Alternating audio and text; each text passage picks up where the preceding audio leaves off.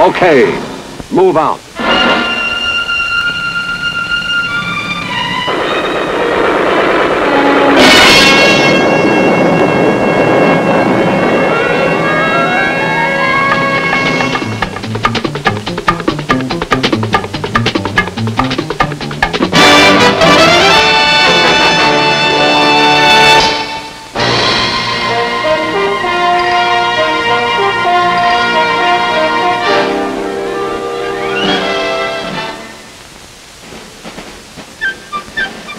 The early American citizen soldiers' weapons were pitifully inadequate by today's standards. His supply of powder and lead was equally limited. At the beginning of the Revolutionary War, the colonies fought for freedom with whatever shot and powder they could scrape together. But if it were going to survive, our infant nation could no longer depend upon small hand tools and forges. It needed a dependable armament source. Even after the revolution was won, the need for an adequate source of armament remained. One reason was simple growing pains. The nation was rapidly expanding westward, and only with sure firepower could the frontier be rolled back. The other reason was defense. The young nation's integrity was imperiled time and time again, both from within and from without.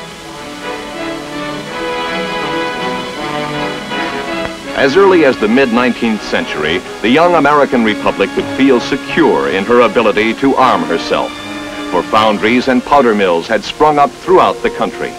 Like the nation itself, they grew until they became the producers of the seemingly limitless supply of armaments devoured by World War II.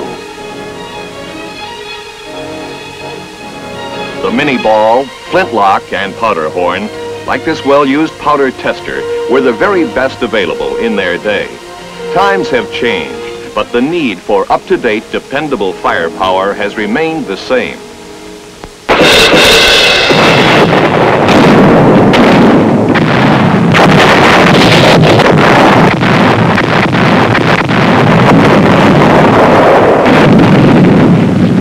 Today's armament is so complex that there's simply no room for confusion or uncertainty. This is the story of the streamlined and centralized system that keeps the Army's weapons combat ready. The story of the Army Munitions Command. The Munitions Command has its headquarters near Dover, New Jersey at PICATINNY Arsenal. It provides the Army with firepower for all its weapons systems. The task is staggering. It involves keeping firm control of 4,400 different products, and those are only the end products. Secondary items run to 44,000. Picatinny Arsenal is the Army's main research and engineering center for both nuclear and conventional munitions. Picatinny has lived up to its responsibilities, and that hasn't always been easy.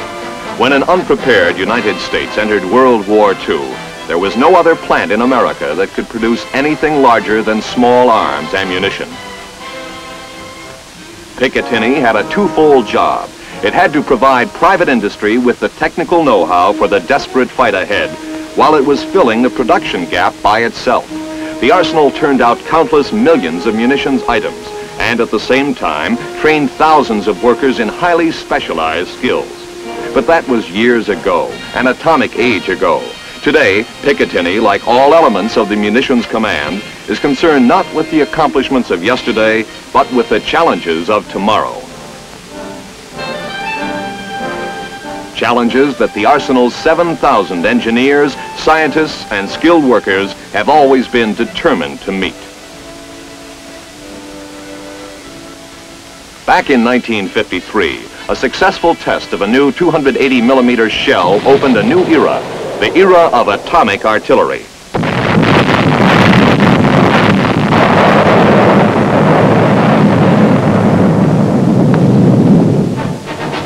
But even with nuclear might, we still need conventional weapons. Research, development, and exploration. These bring about enormous improvements in existing weapons, as well as new ideas to keep pace with the future. Streamlining projectiles and redistributing their weight cuts down on aerodynamic drag. With a hollow base, there's more room for the propellant. Ballistic studies like this have led to range increases of 30%. Another idea for increasing range is to put a rocket motor in the base of the projectile. The motor ignites after the initial gun thrust loses its kick. Research and development have also heightened the effectiveness of munitions. Fragmentation, for example, has increased by 70% as a result of new materials.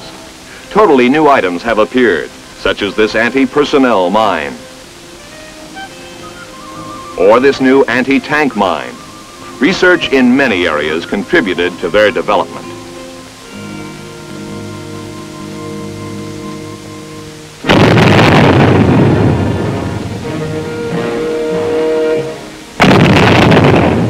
Picatinny has perfected high explosive anti-tank ammunition to the point where it will now stop any known enemy armor, literally melting a hole through steel. Here's something else that was developed and tested at Picatinny: cartridge cases that burn up in the gun when they're fired. This promises huge savings in manufacturing costs because the cases are made from more plentiful materials.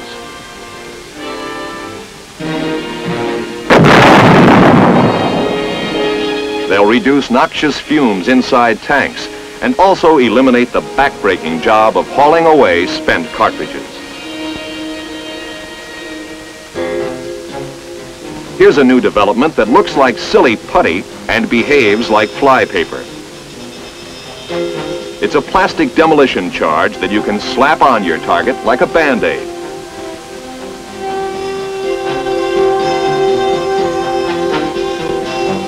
It'll stick to almost any surface.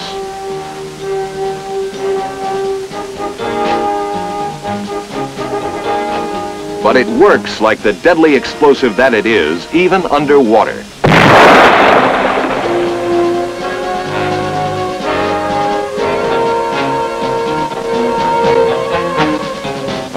You can pile it up in layers to add even more power.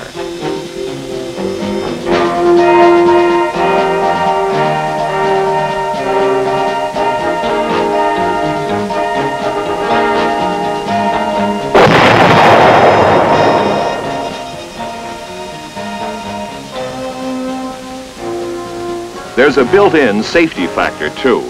It works only when you want it to. Unless you put a fuse on it, it'll take any amount of punishment without exploding. But put that fuse on, and it's something else.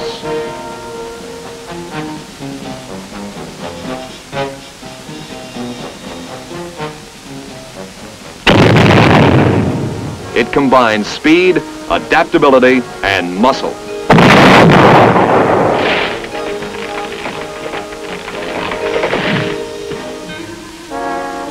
Other current projects include studies of new concepts in rocket engines, new propellants, and the use of liquid propulsion for artillery projectiles.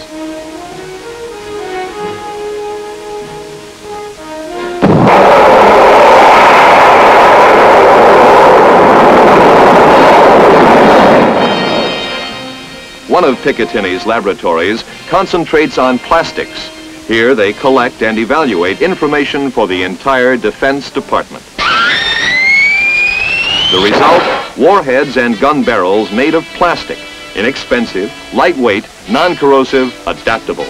Plastics have provided simple answers to many complex problems. Warheads and propulsion systems are a part of the story. But there's more to modern firepower than that. In the Pyrotechnics Laboratory at Picatinny, work is being done on space tracking, too.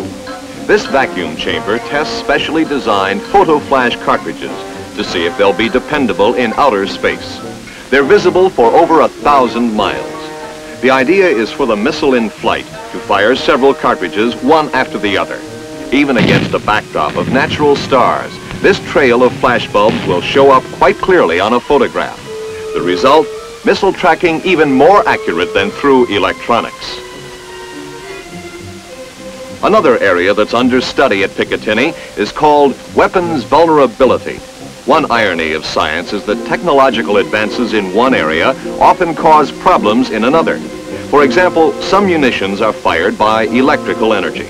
That's fine if you've got your finger on the power switch. But a nearby radio transmitter or radar equipment can fire them accidentally or knock them out of commission altogether. Picatinny Arsenal is tackling that problem, a tough one, but no tougher than others it has solved in the past.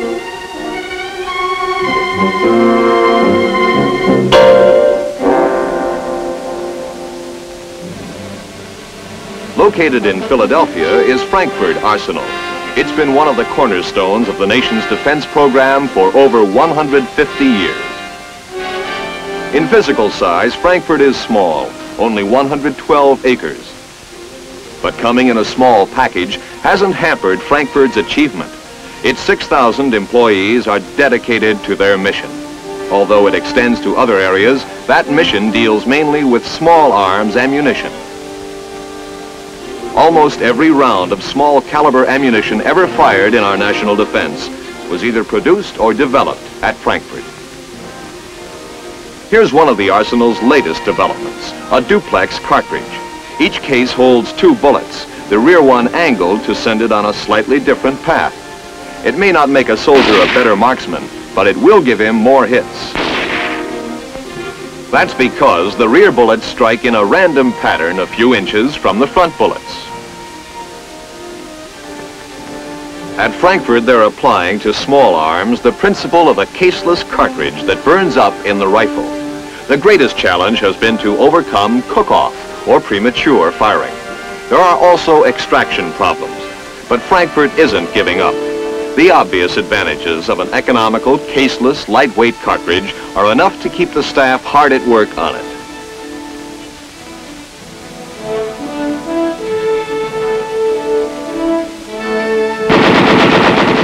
These are not American weapons. Frankford also runs a center for testing the weapons and ammunition of our NATO allies.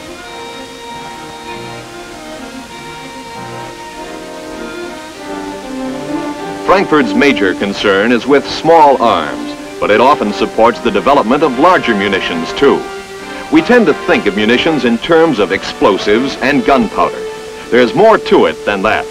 Take the science of optics, for example. Modern weaponry leans heavily on lenses, reticles, and various complex optical instruments. Today, just about every weapons system in our arsenal relies on optics to sight and center on its targets. And the optical aiming devices work on the same principles as those developed at Frankford. This work calls for sophisticated equipment with sophisticated names. Here, an aspheric curve generator for changing the geometry of glass. A precise pantograph that engraves lines on reticles, lines 1/10 the thickness of a human hair. If Frankfurt has machines with delicate skills, it has men with skills that are even more refined. A required tolerance of 1/40th of a light wave leaves the machines behind and the men take over. There aren't many craftsmen whose art is polishing parabolic mirrors. Frankfurt Arsenal has them, as well as the highly specialized equipment they need. This particular study deals with automation to see how it can be applied to manufacturing military optics. This complete optical facility is unique to the Defense Department, and it serves the entire defense establishment. Propellants have uses which aren't really firepower in the destructive sense, and Frankfurt develops them too. This device injects soldiers automatically if they're incapacitated with a remedy for enemy nerve agents. Propellants also inflate life rafts for the Navy, the Air Force, and the astronauts in the Apollo program. Another item activated by a propellant is designed to sever lines and cables. It's part of another device, which may well be the program's most noteworthy achievement, the mechanism that ejects Air Force pilots from crippled jet planes.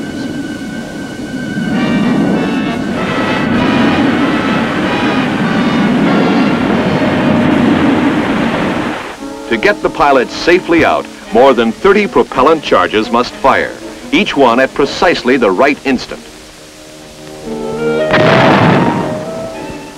The program has saved more than 3,000 lives with no known failures.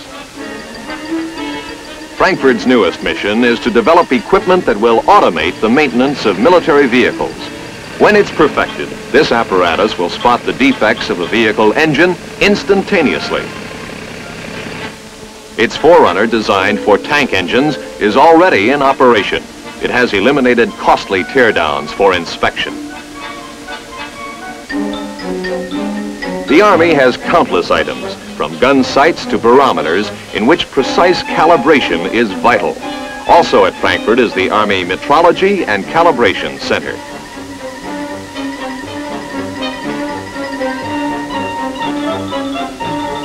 This center at Frankford provides the engineering and technical direction for the Army's entire calibration system.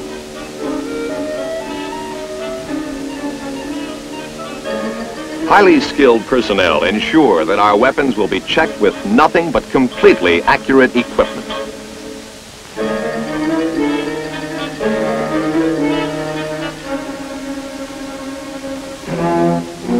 There are other special research areas at Frankford too. These include metallurgy, corrosion, and lubrication. Powdered metallurgy is an old science. Here it's probed for new applications. Friction welding will someday eliminate the brittleness that results from joining two different metals. Ultrasonics are also being explored, as are overlay welding techniques. Frankford is working to reduce corrosion in hydraulic systems, and they're working to develop lubricants that will be more effective in the vacuum and shattering cold of outer space. Radiation chemistry research has produced reactions that would have seemed like magic a few years ago and produced totally new compounds. Frankford keeps pace with new ideas and stays ahead of them too. The staff is always ready to accept a challenge. Proof that this arsenal, which has served America well for 7 generations, will not fail her in the future. Edgewood Arsenal is another center of munitions activity. Located near Baltimore, Maryland, it was established during World War I. This is the headquarters of a whole complex of activities: research, development, manufacture, and supply. The arsenal's mission takes in just about anything chemical.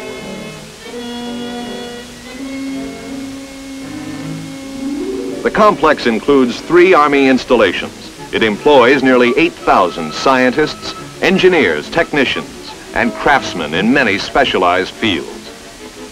At Edgewood are the research, weapons, and defense development laboratories. These labs are responsible for developing defenses against chemical weapons.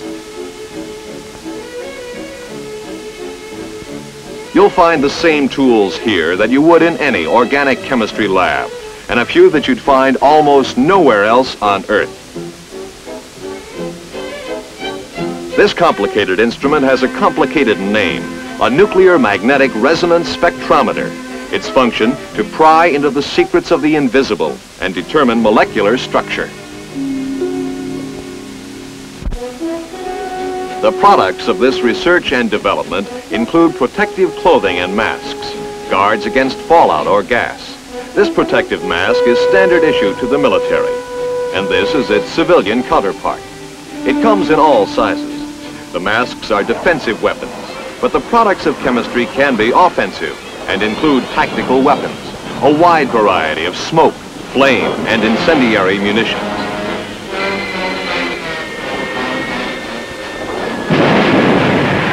In addition to starting fires, Edgewood also concerns itself with putting them out.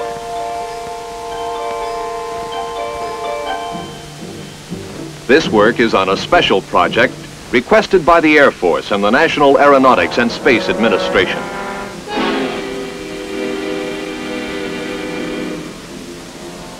When a rocket fuel meets an oxidizer, it ignites spontaneously. Violent, accidental fires can flare up at any missile site where fuel has spilled. Edgewood is finding ways to control these fires. All of mankind has benefited from the Army's chemical and biological research. a vaccine against anthrax, mustard compounds for the treatment of some cancers, the development of weed killers, insecticides, fungicides, and other agricultural chemicals. But Edgewood Arsenal's main objective is to keep the nation strong. This in turn will help keep it free from enemy attack.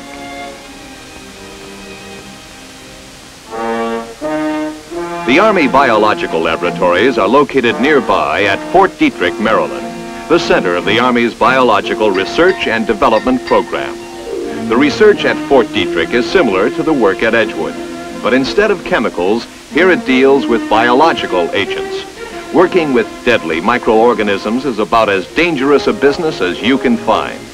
This is evident from the safety precautions needed to protect the researchers from accidental infection.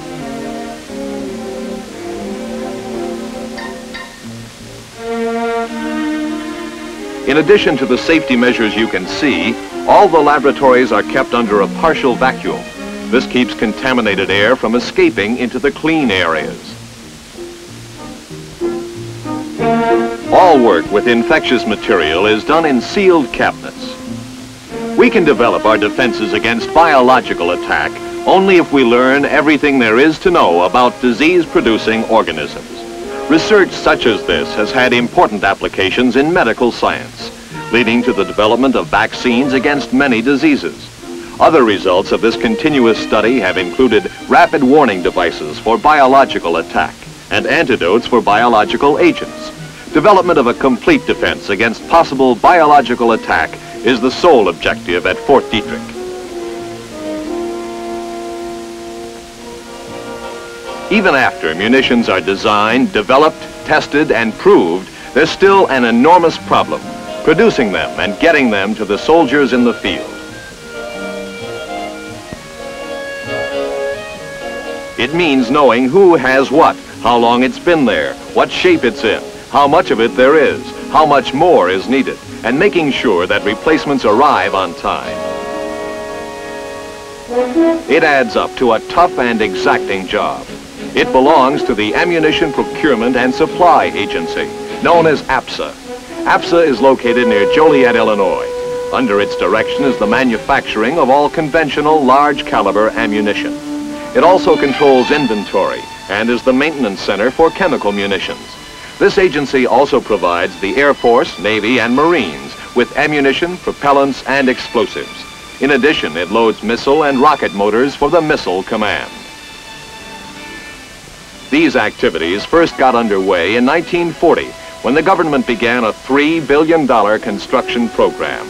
By 1945, 84 plants had been completed to make all types of munitions. Today, 11 of those plants are active. APSA controls the operations of these active plants and holds a number of others in a state of readiness. All of the plants are operated by private contractors. They may manufacture propellants, explosives, shell and cartridge cases, or other metal parts, or assemble, load, and pack finished ammunition items. APSA provides the parts and supplies used by these plants, and it gets these too from private industry. All contract bids get the same consideration, whether the bid is from a small, family-owned plant or from one of the largest companies in the nation. All successful bidders must have the resources, equipment, people, and skill to handle the particular job. Before awarding a contract, the agency conducts a careful survey to make sure that the bidder can meet all the requirements. APSA is also responsible for munitions stored in more than 20 Army depots. It has to keep them inventoried and ready to use. And if, for any reason, ammunition becomes obsolete, this agency sees that it's disposed of properly.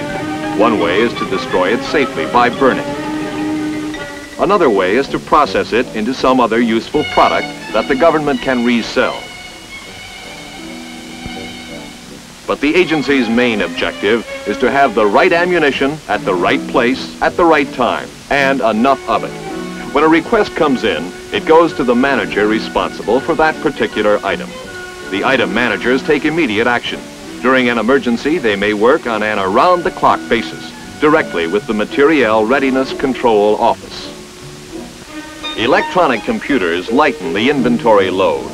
No matter what item is needed, this machine will immediately tell you how many there are, where they are, what condition they're in, and to whom they may already have been promised. And as if that weren't enough, it also advises which depot will get it where it's going the fastest. Everything that came before, the research and engineering, were of course indispensable. But it's procurement and supply that actually, physically places the tools of combat in the hands of the fighting man, whenever and wherever he needs them. To the layman, it's the spectacular blast of an explosive that tells the story of munitions. But to those in the business, the story lies in the painstaking day-to-day tests, the obstacle course that every item must pass before it's given to our fighting men.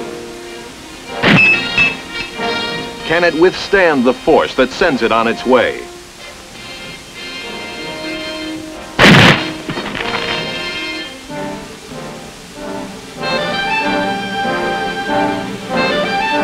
Can it take the rigors of shipment? Will it function at temperatures ranging from 65 below zero to far above 100?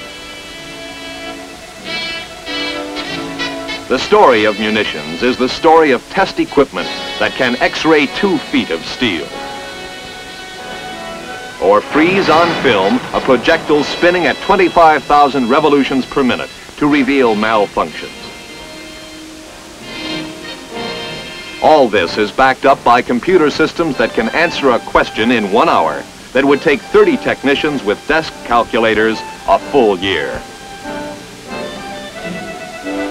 It's the story of one concept applied to different items. The story of cooperation between different agencies working for common goals.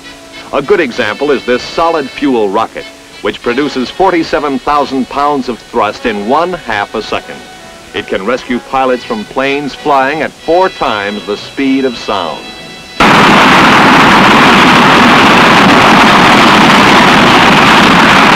The story of firepower is the story of the Munitions Command's daily efforts to do its job and do it well at PICATINNY Arsenal, at Frankford Arsenal, at Edgewood, at Fort Detrick, and at Joliet. That job is very simply to keep us ready. This readiness is an embodiment of a concept as old as our nation. For the words of George Washington hold as true today as they did when he wrote them. To be prepared for war is one of the most effectual means of preserving the peace.